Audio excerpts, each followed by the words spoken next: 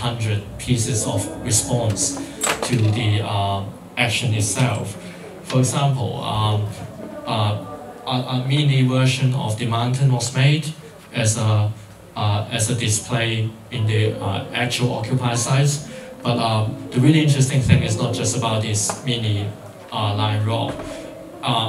There was a case also about an old man who carried lights, carefully designed lights, daily to here in order to illuminate a piece of art. Also, so these kind of actions, like how he designed, he think that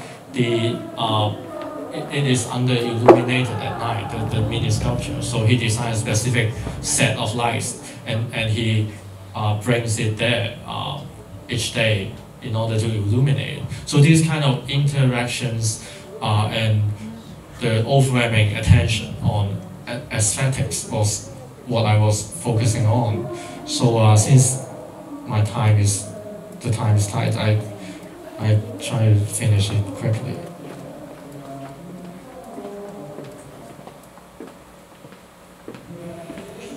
So I'm just showing some images quickly. For example, this is a small cigarette sharing station created by the occupiers.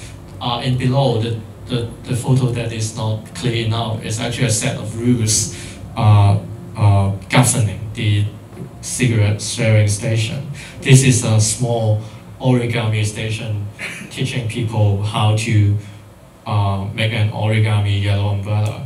So my thesis and my analysis was that how are we going to conceptualize this pretty decentralized, everyone participate directly in the movement, and he or she only feels that during the umbrella movement, feels that a valid participation is one about creation. This is actually quite strange. One of the way I would like to interpret it, and through a specific analysis of Hong Kong's political culture, is drawing on a very long and political analysis long ago by two political scientists. The attentive spectators actually is how these two political scientists, Lau and Kwan, understood the mode of political participation of the Hong Kong people. In a way, it suggests that Hong Kong people are very far from or unfamiliar with more militant or more contentious mode of political encounters or political movement.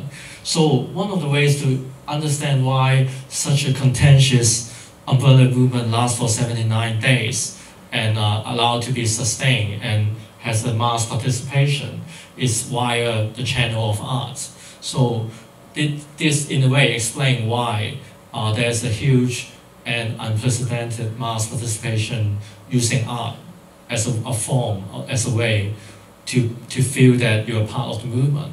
So this actually speaks a very different case. We are very different from the occupied situation described by David Graeber of the Occupy Wall Street, or some of the situation in Turkey, in Greece, or in Spain, where a lot of political deliberation were going on during the Occupy, and new forms of political communication were developing.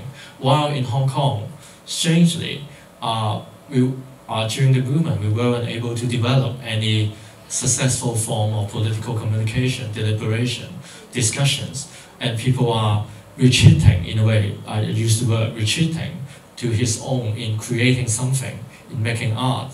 So this is a very strange phenomenon, and my way of conceptualizing how eventually a festive condition of mutual inspiration and collective art production is created.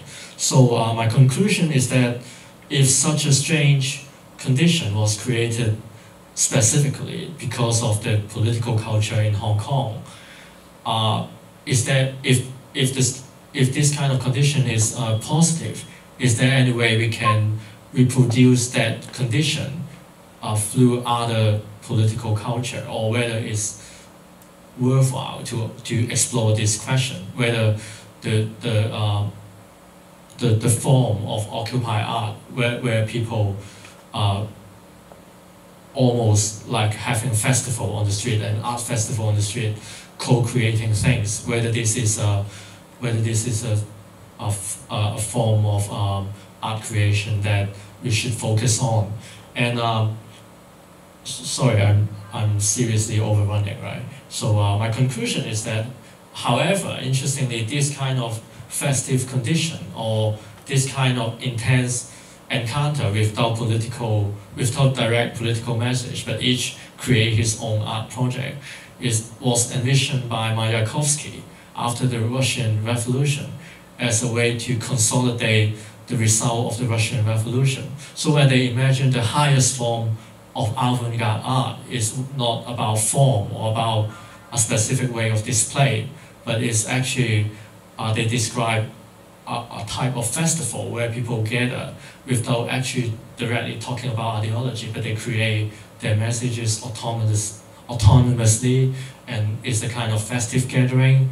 So quite uncannily or quite strangely, I find the umbrella movement actually could be one of the most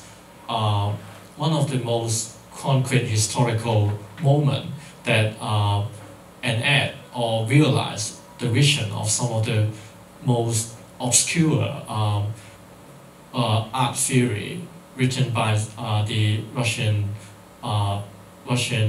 cultural theorists right after the Russian Revolution.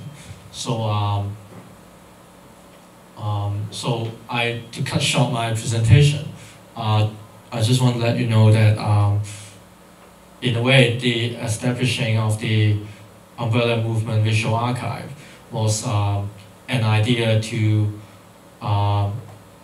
preserve these kind of objects that are rather marginalized, and so I try to my theorization of these objects and the mass creation was a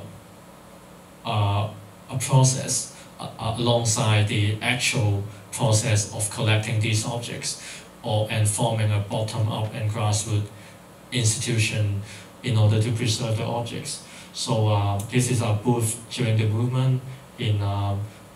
So we have meetings and communication with the occupiers to collect objects from the movement.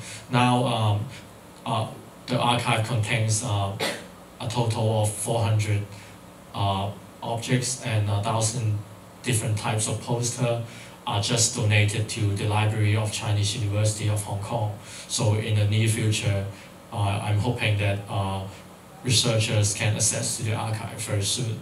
So this is, sorry, I couldn't quite explain everything, but I hope during the discussion session I can explain more. Thank you.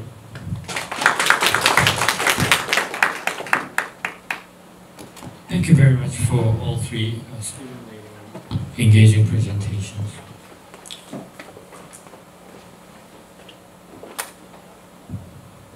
몇 분?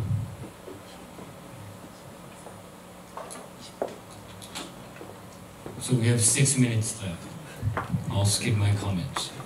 I'm going to collect 3 questions, comments, and then distribute them to the presenters. So feel free to raise your hand. Any comments? Yes. Making sure. So, well, I wanted to comment on the first presentation on feminism. And in that case, I thought it was specific online. I had the impression that feminism was kind of reduced to issues of genderism. I don't know if I'm mistaken here, but I had the impression that maybe discourses on feminism have gone a bit further than that, you know.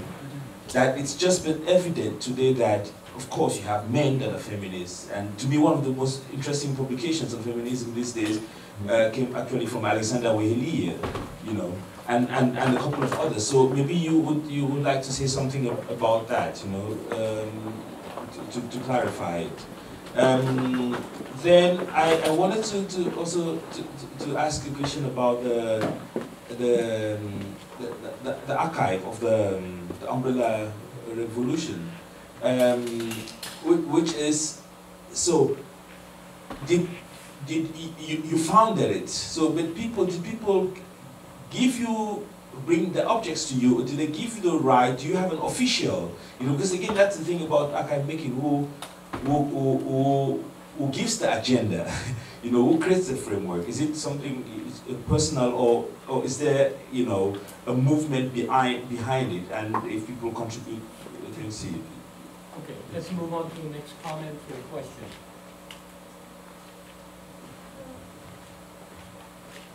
Yes, I have a.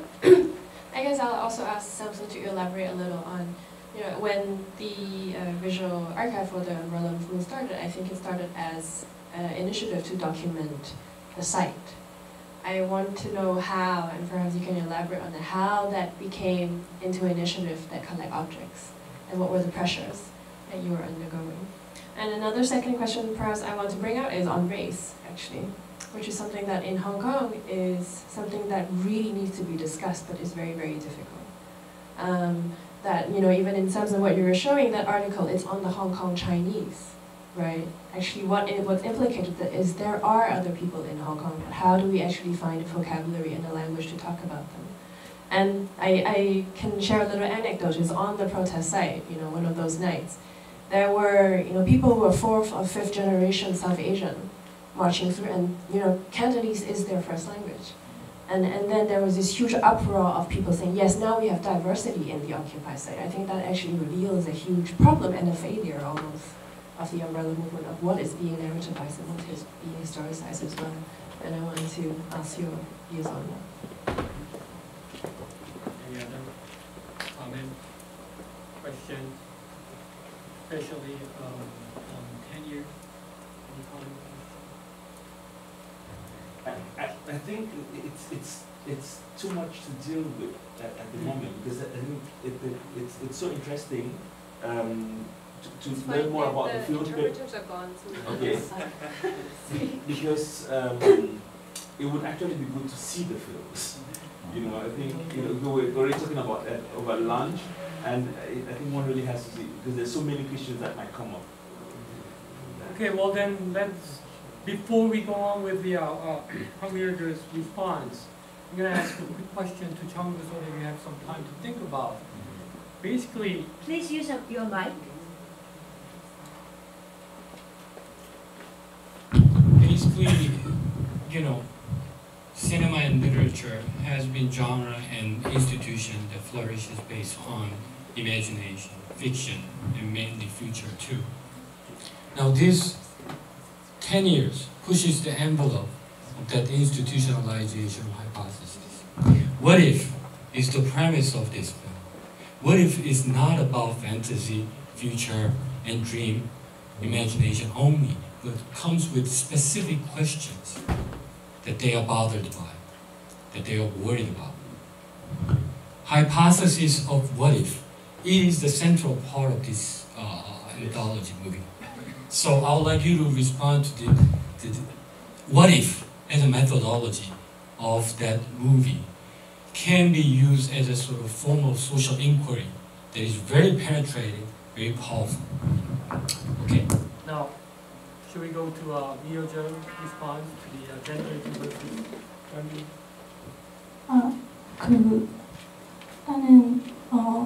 저는 그 페미니즘에 대한 문제는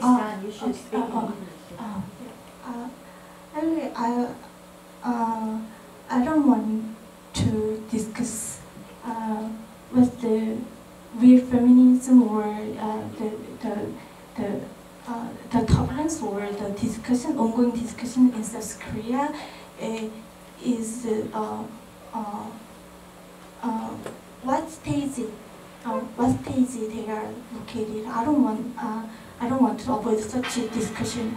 Just I want to so that's why I want to emphasize on the contingency and the contingent foundation and then the effect, very momentous effect. And another reason why I would like to place a stress on such a contingency.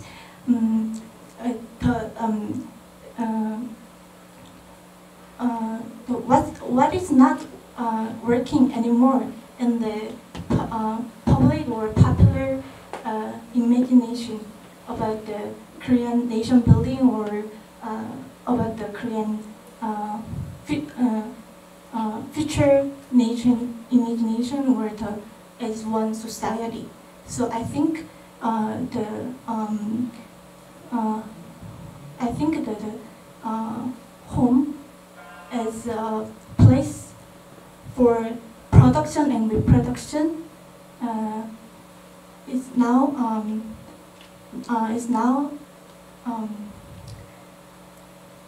not working as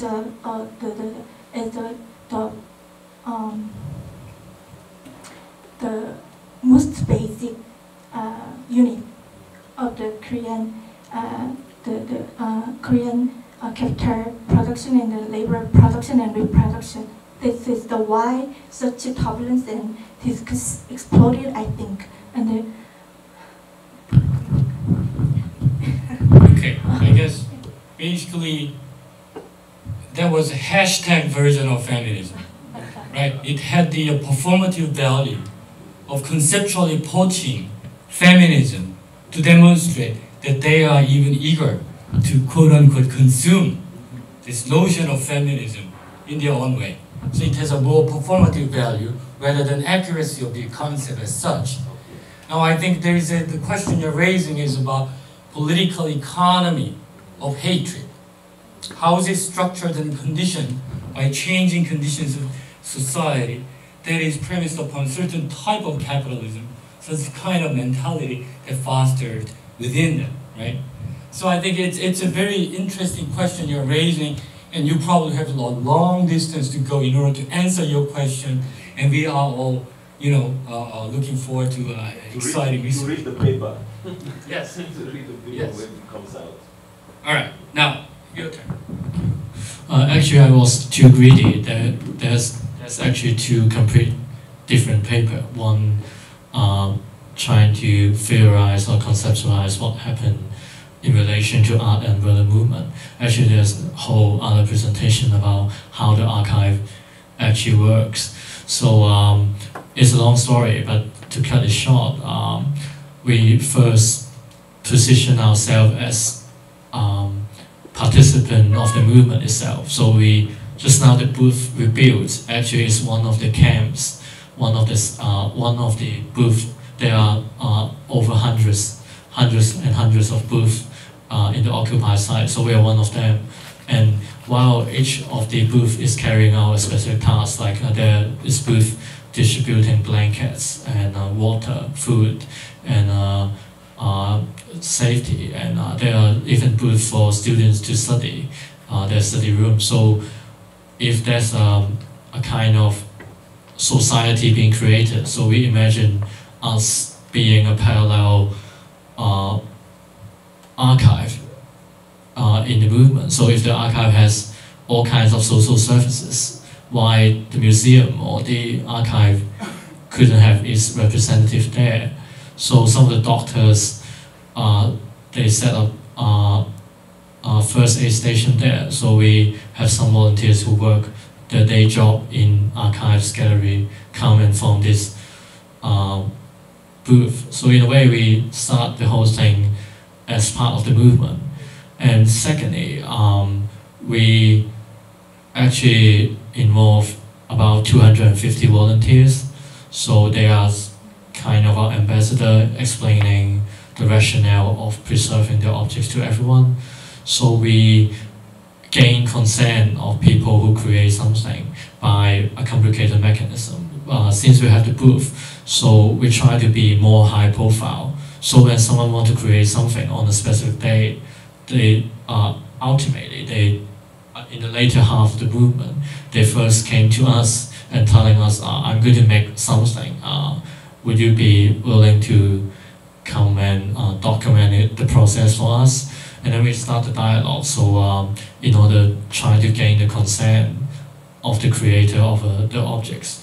So the typical question we ask is, in what situation would you allow us to protect this object?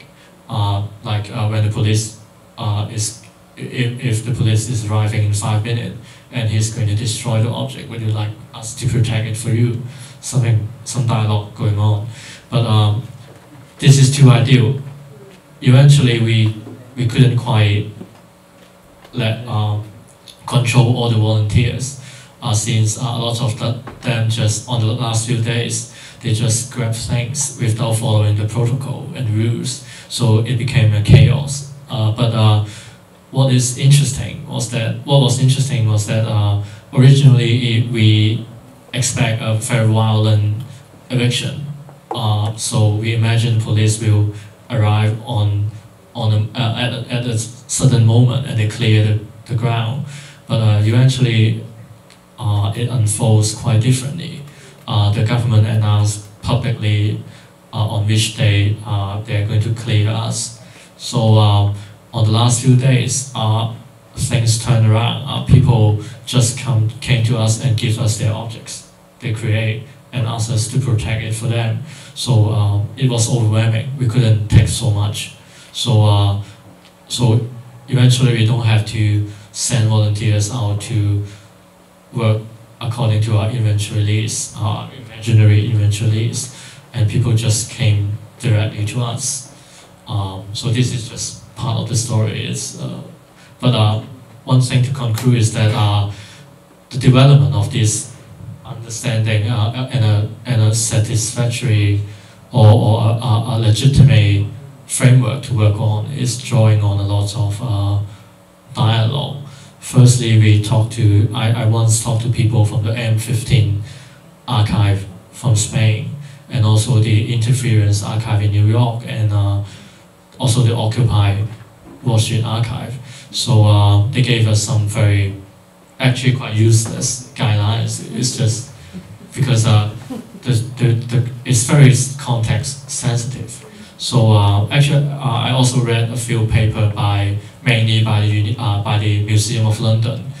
Their staff, some of the very early art practitioners developing formal institutional reflection on how to preserve protest art in a very dynamic situation. So Museum of London has actually developed a very mature protocol we try to draw on, but they are part of the institution. We are trying to develop something that we call the bottom-up archive. And actually, I forget the whole point about raising the issue of whether there's whether we can establish a mechanism for Asian social movement to form dialogues about these kind of things, because when things erupt, we don't have, we actually, it was very difficult to draw on similar experiences. And sorry, I'm making the answer very long. For Michelle's question, I think there were already a lot of comments suggesting that the umbrella movement is quite reactionary, because even in the way people make art in order to celebrate themselves and the movement, and to keep the movement in a very utopian and kind of detached from the political dynamic, in order to have a kind of utopian communities. So some of the people are actually suggesting the movement is very exclusionary. The part of I work in most is Admiralty, which is where the government headquarters was, and so it is mainly the sites where more middle class population joining the movement. So actually the archive spend 70 or 80% of its time in these sites rather than in the more violent and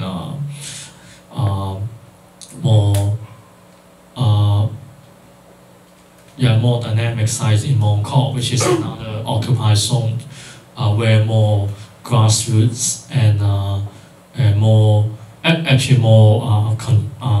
contentious, more fights with the police and so on. So, but it also reflects in that situation much less art is produced or much less objects are produced. I don't know. I don't know whether I have already. Do you deal with issues of, you know, again, coming back to fiction and bias? You know, because again, of course, we can make private archives, but a public archive then becomes something very sensitive. How does one make an archive of something one was part of, in which, you know, there is a lot of room to fictionalize it? So I'm just asking, I mean, I'm thinking loud, you know, again, because, so what about 10 years from now? Let's go back to the film. So somebody comes to that archive, you know, because you were part of it, you're part of the movement, you know, so there's a possibility of course, of some slight bias, of pushing it in the direction, of creating a narrative that you want to be read in 10 years. So the possibility of non-objectivity, I don't know. How does that play a role in some of your discussions? I mean, we can talk about that during break. Well, I guess the objectivity wasn't part of the priority in many ways. Rather, the reverse is the case. The archiving process is part of the movement, rather than being detached. Right? I think that was the point. I think there is something I would like to point out quickly. Two things. The characterization of occupied arts, right, has to be separated from characterization of Hong Kong student activism. Right? There are other occasions of Occupy protest. Not all of them share the similar kind of characteristics that you delineate. For example, the withdrawn nature, more immersive nature, more creative nature, lack of political discourse. Well, somewhere else we can find that. So let's not equate the Occupy art with the Hong Kong student movement that took place 2 years ago for a certain period of time. I think that's something to think about. The second thing is, I think the language of protest has been a time-honored subject matter in theater studies, rhetorical studies, performance studies, sociology. Now, when you make distinction between, say, protest language of protest, with Occupy art, the centrality goes to duration issue, the space issue and time issue at the same time. I would like to hear more about the concrete characteristics emerging from this question of time and space intersecting. And that's where the separation can be made possible. Meantime, give this to Jung. Yes, thank you for your comment and question, something like that. I'd like to make my answer very short. Actually, I have never thought about this film for a long time. So I just have watched this film just two months ago, and then I forgot totally. And then I suddenly think about it. I just consider this conference maybe needs to be discussed about this kind of thing. So, and then last week I watched again. And then I only found what Hong Kong people want now, or what Hong Kong people is worrying about. So, you know, film is film, and reality is reality. But you know, I think this film is kind of a collective creation. Actually, the umbrella movement affects the 5 directors of these films, filmmakers. So this this relationship between film and reality, or the history of that I mentioned at the last time, at the last part, the midnight after. So it is very complicated things, but so I'm just starting, to think about these complex of umbrella movement. One place to start that inquiry is whose fiction is this? Whose hypothesis is this? Is this younger generation? Is it college student, artist, or generation? Hong Kong is now what is that, right? I guess I can combine the two questions because I realize I haven't answered one of Michelle's questions about how we were eventually collecting objects instead of working on documentation. So the formation of the archive was firstly under the pressure or the public pressure of someone has to do this job to document what is so overwhelmingly unfolding and happening. So at that time we all have a sense this is something strange and a very intense moment. So at first when we formed the team, we decided that photo documentations and comprehensive interviews would be enough. But then a lot of people working in the institutions actually come to us, like people working in museums or people working in libraries. They said they couldn't do anything at the moment, so they were wondering whether we can take up the duty temporarily in order to store the objects. So under that kind of pressure, it was actually an accident that we developed the whole thing into an initiative in collecting the objects. And then actually, to answer the second question,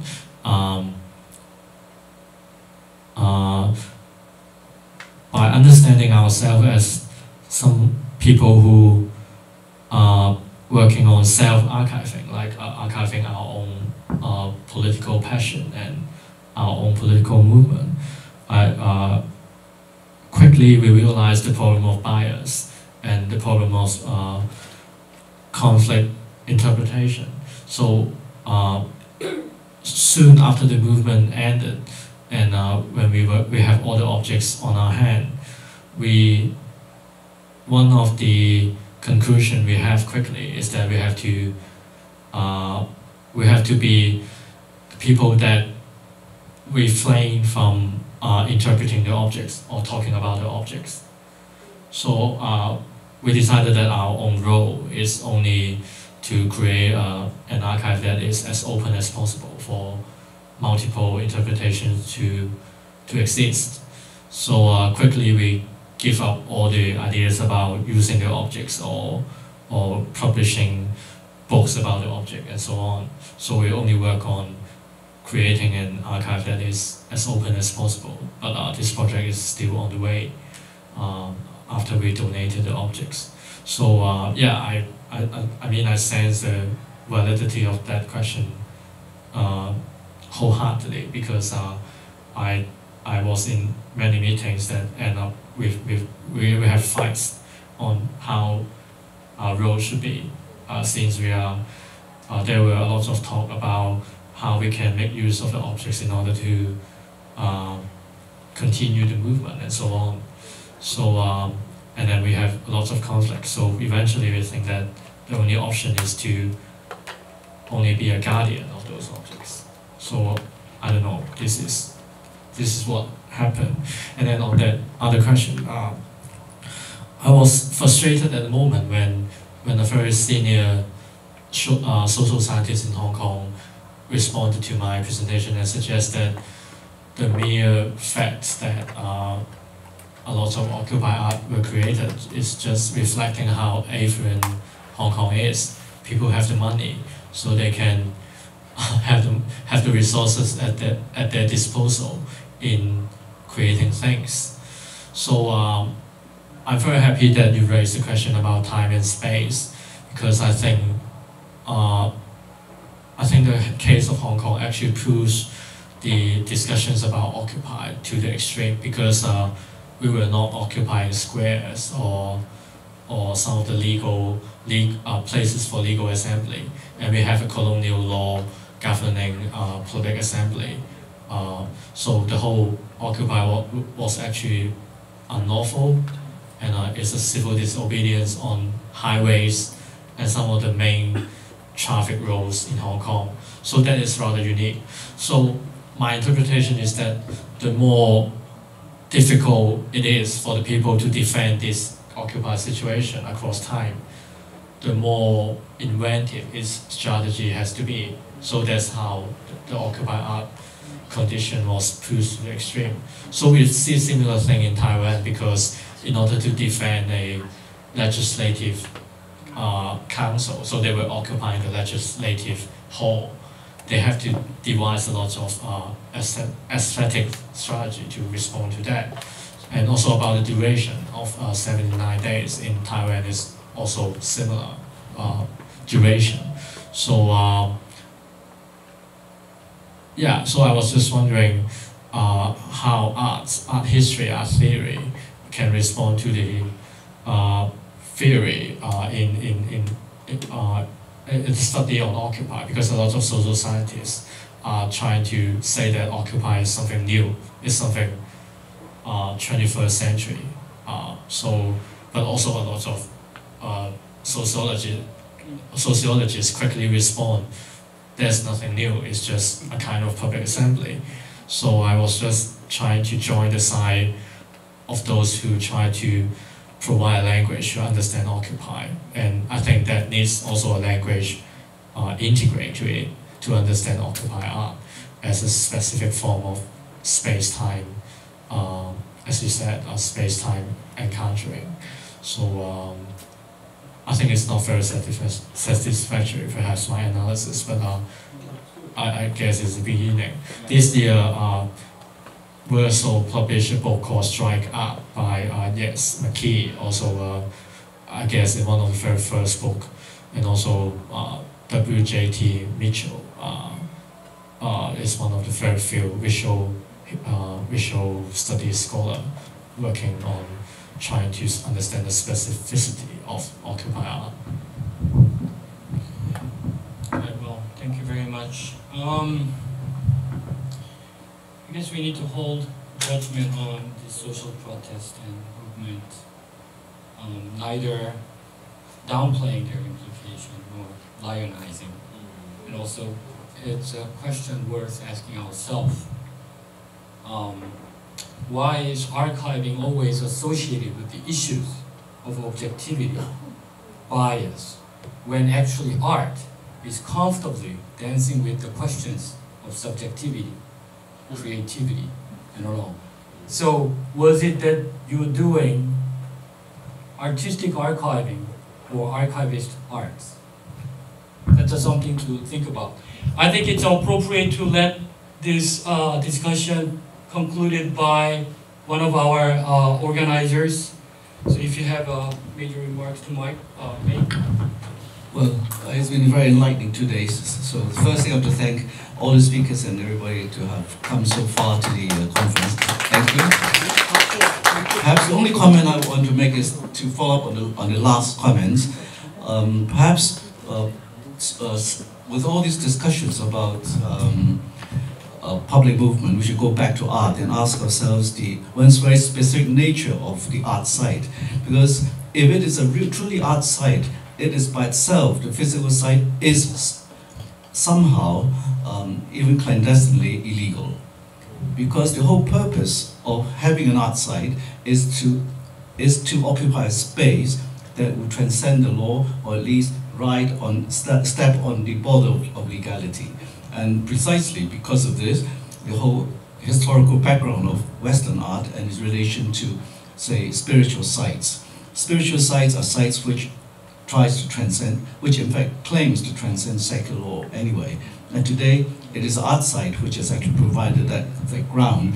And I agreed also with that very insightful observation that the political demands of the activists, especially student demands, were actually right in the beginning, but they all faded out. And as the Occupy movement in Hong Kong evolved, nobody was very sure what demands were being made. In fact, there were no demands being made as time went on. So I think to talk about this purportedly political movement in Hong Kong in this situation is truly appropriate, because we are actually giving a proper context for something rather nebulous. And so this is an observation. It doesn't really respond to any of the earlier discussions. But thank you all very much, and hope we will continue to speak to each other. All right, well, let's congratulate ourselves. Thank you very much. No, Jumbo, we have a screening. Yes, we're moving to Yes. the screen. So, somebody make an announcement about the place we're going, how we go. So it's we walk together. It is only 5-10 minutes walk from here to Asia Cultural Center. We reserved the library auditorium, which is a very spectacular auditorium for screening films. So we will watch the films curated by Song Yong. Individually, Yeah. Curated, yeah, the panel, yeah. How do we go? We walk there. Just all together. All Okay. together walk.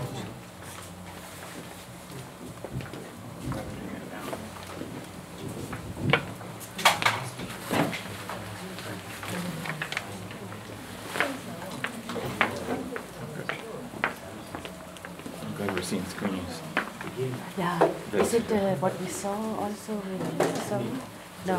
Actually, I don't know. I don't know why I can't read the program. Young Park. Oh yeah, it's the same. Oh, it's the whole thing. Oh. Maybe it's only small bits because Yeah. yeah. Oh.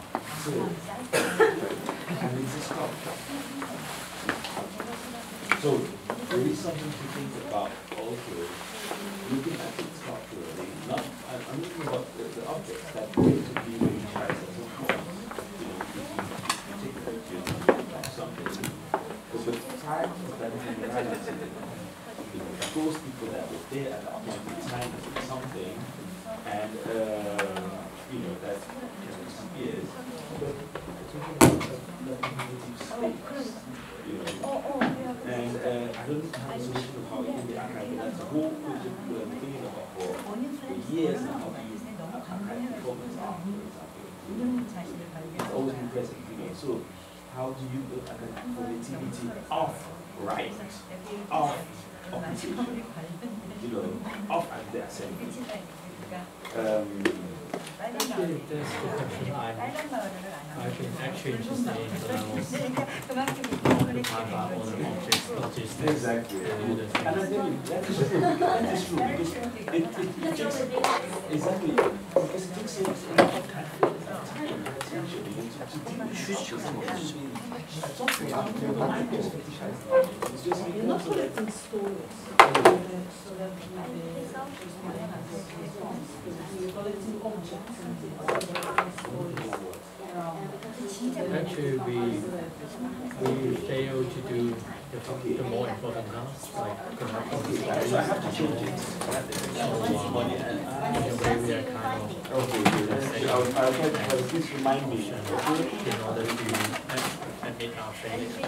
Actually, in a way to hope that the objects will tell some story in the future. Yes.